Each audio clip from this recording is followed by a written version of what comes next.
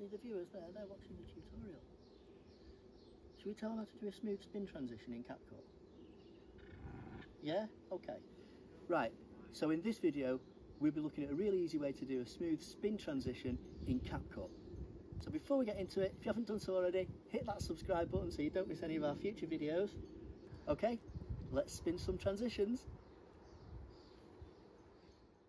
So here we are in CapCut, and the first thing we want to do is start a new project, select two videos, trim them to the size we want.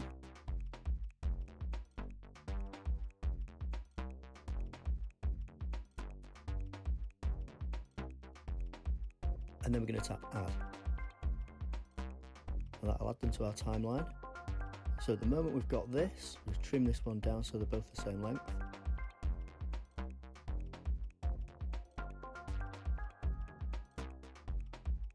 We're going to scroll a couple of seconds from the end of the first clip, add a keyframe, and then scroll right the way to the end,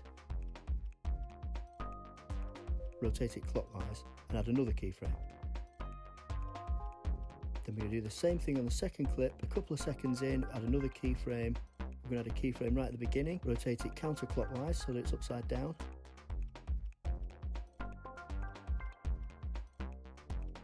Now we're going to find the spin transition and drop that in between the two there. And the end result looks like this.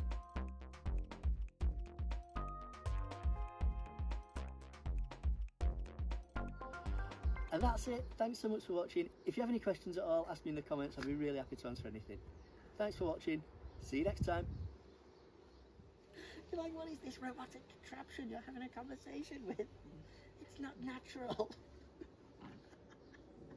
The animal kingdom does not approve of this thing.